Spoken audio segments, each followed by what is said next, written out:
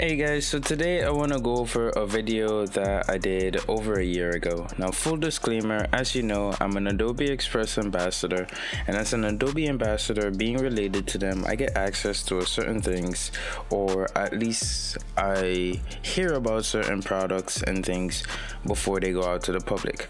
Now, in this video, I was using the generative fill feature in Photoshop beta before it was released, and I was just playing around with it to see if I could make something. Now, do anyone remember this nursery rhyme about the family that lived in a boot?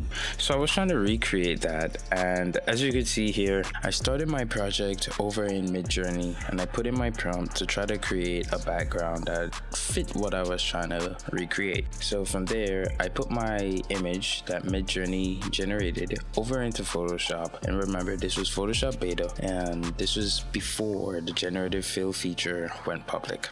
So while trying to create a door, I ran into a couple difficulties. At the time, the AI behind Photoshop's generative fill didn't seem to understand what I was trying to ask for, or it just couldn't fit a door in the parameters that I was creating. So in order to create these parameters, I started off by using my lasso tool or my marquee tool.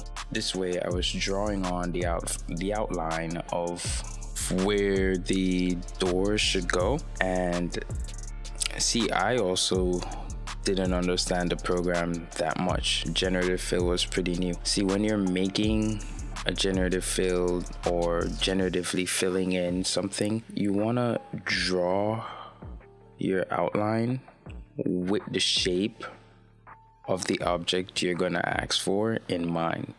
So maybe it was the curves that I was creating, maybe it was that it was too small.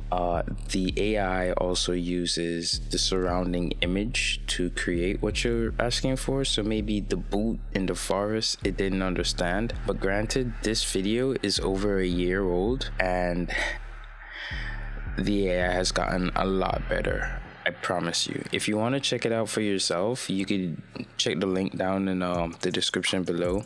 That should take you over to the Creative Cloud, where you can try out any Adobe product, see if you like it. There's also the website where you can use Adobe Firefly for free, or you could use Adobe Express for free. You could even use Adobe Photoshop online for free. I went ahead and continued to draw these like weird parameters and perspective, like curved door drawings, thinking that the AI in its primitive or beginning stage would be intelligent enough to understand what I was asking for. So in hindsight, I think my issue in trying to create the house in the boot using Photoshop generative fill feature before it even went public back in 2023 was I wasn't drawing in the perspectives, or I wasn't creating the parameter needed. I probably should have just created a basic rectangle, make it large enough, type in a door, and then use my Photoshop skills to skew it or change the perspective after the fact. But by drawing my lasso drawings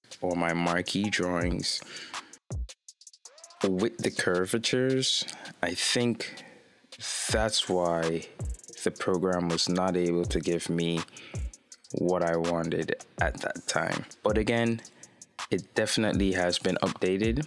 The AI has gotten quite better at doing what we creatives wanted to do. And again, you can check the link down in the description below.